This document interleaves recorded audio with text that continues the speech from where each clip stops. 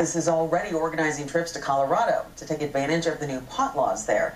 But state drug task forces are going to be watching for people with just such a plan. Craig Andrick has more. On any given day, Bart Allen can be found at the family coffee shop serving up lattes. But starting this weekend, he's serving up a Rocky Mountain High. His minibus with the dark windows will drive Kansans to Colorado to get high. No, you can't interview my customers. They're going to be hiding on the floor when we leave here.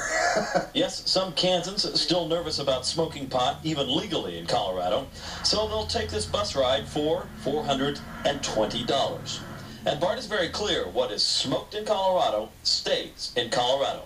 We do not intend on bringing drugs back. But officers fighting the drug traffic across state lines, not so sure. I do believe that marijuana will be brought back in through his business. Whether it's at his direction or with his knowledge, I do believe it's going to happen. Jim Norton is with the Kansas I-70, I-135 Interstate Drug Task Force. He says ever since Colorado loosened its pot laws about a year and a half ago, the high-grade stuff has really been moving into Kansas. We're seeing an enormous upswing in marijuana coming from Colorado being imported. But Bart maintains he won't be one of them, and neither will his clients. And he says if the cops do pull him over, he says his medicinal marijuana excursion bus will be weed-free. I don't anticipate any problem.